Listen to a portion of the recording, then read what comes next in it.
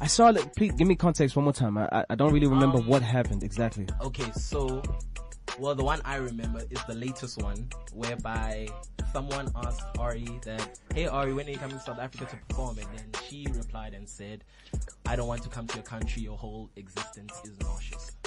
Okay, wait. Something happened before that though. Yeah, something happened before What that. happened? I don't What remember happened? what happened.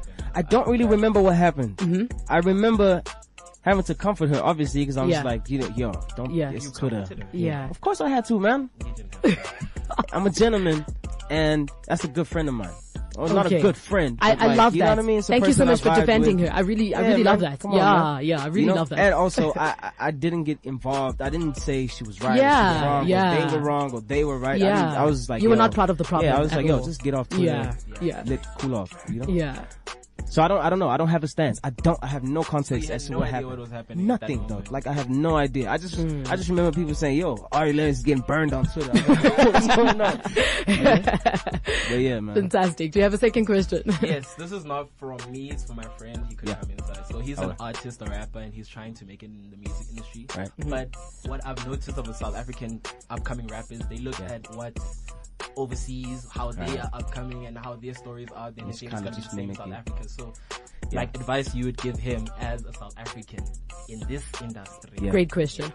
Man, I'm sure you don't doubt his music. His music is not a problem, right? I wouldn't be. Okay, so if his music is not the problem, then it has to be just like finding different ways to expose yourself. And I get what you're saying when you say they look at what up and coming rappers in the States do and they want to do the same thing. Meaning the ice on ice, wands of cash and this and that.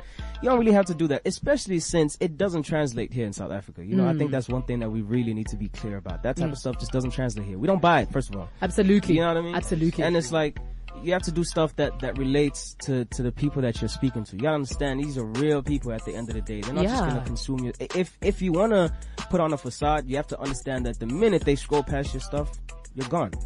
Out of sight, out of mind. But if you touch on something that you know as soon as they get out of school, for instance, if you did a thing, a freestyle with Amakuinya and stuff like that, as soon as you leave here, you might get yourself a young, you know what I mean? And you might want to mimic that, and it relates a bit more, you know? So I don't know. I guess it was just to find things that, do you know what I mean? Yeah, absolutely. Yeah, I love that. I think that's a really good question. Yeah, that was. Good looking out for your homie also, man. That's good. Go ahead, man. Okay. Good question. I know that you're busy and all that, focusing on your career and whatnot. Yeah. But we all know that you have tour racks. Yeah. And only Rowlene is signed on there, if I'm not mistaken. Yeah. So are you looking for upcoming artists? And if you are, what should they do to, like, you know, catch your attention? So, interesting. I like that you started it with the fact that you're aware that I'm super, super focused on my career, right? And I think that has to be the biggest thing. It really is.